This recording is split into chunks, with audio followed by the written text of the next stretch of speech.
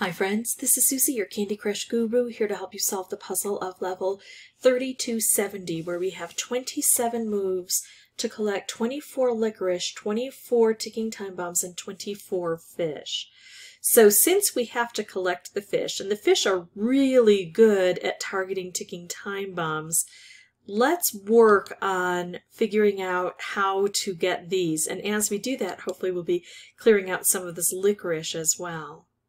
Now, there are licorice dispensers, and the deal with licorice dispensers is that for every turn, if I take out licorice on a turn, no new licorice should form. But when I don't take out licorice, that's when new licorice can develop. So if you're having a struggle collecting enough licorice, you need to let the licorice lie. Don't hit it. And then if you're getting too much licorice, try to take out at least one licorice per turn, and that should help. So that's the theory.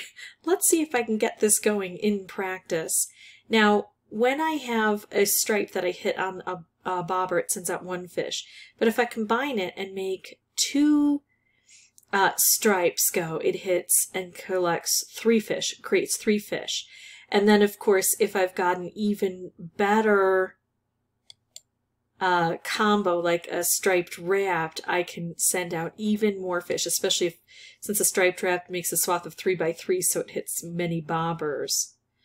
So all licorice is collected. That means that I don't really want any licorice showing up, but I can't even get down to here. I'm not going to worry too much. Actually, let's do this. Let's let things slide through.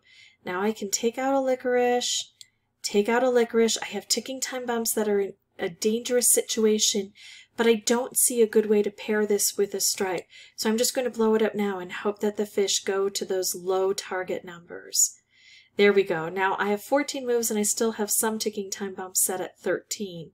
So I either need to get these in 13 moves. Oh, and I have one at 7. Yikes. So I have to get them at 13 moves, or I have to just finish my collection. If I finish my collection, the game ends and I'm no longer in trouble. Here's a wrapped. I've got to get this going. Okay, fish. Good job. Nice. All right, so obviously it's the fish I'm having trouble collecting. Ooh. Hello. How in the world can I make that work into something awesome? You know, I don't see a spectacular opportunity, so I'm just going to take out all blue from the board. It will concentrate the colors down, and by doing so, sometimes it gives me something spectacular. This time, not so much. But I have another stripe here. Yikes. I've got 3 problem children here. Let's do this. Go, fish, go. Oh, look at that. I can't strike the bobber with that. It's going to drop down too far. I can't explode that. So I think I lost this one unless we get some cascading. I got close, but I only had 1 move left anyway, and I don't think I was going to get 5 fish. But now I know what the struggle is. The struggle is to get the fish. I kind of started out with that knowledge, so it's not like I wasn't going for that. But it cements that idea, and let's just see what we can do to create better opportunities. So now instead of taking this stripe, I'm looking for a way to set it up with another special if I can. And if not, we'll just take what the board gives us. So making specials, no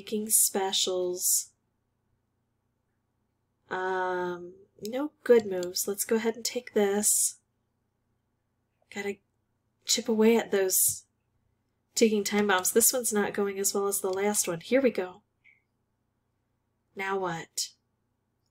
I can only reach orange. But I think that's what I need to do, is take out all orange. That concentrates the colors.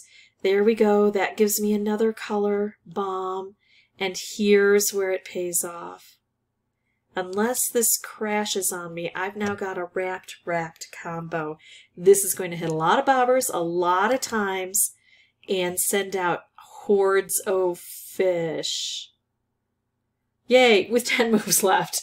I couldn't get it done in all of the moves the first time round, but this time with 10 moves left because I got a wrapped. And if you get a striped wrapped, probably you would see that same kind of wonderful excitement at the end where everything just gets taken care of. Alright, so that's how I beat it. If this was helpful, I'd ask that you consider liking and subscribing. If you have any questions or comments, please put those below. And as always, thank you so much for watching.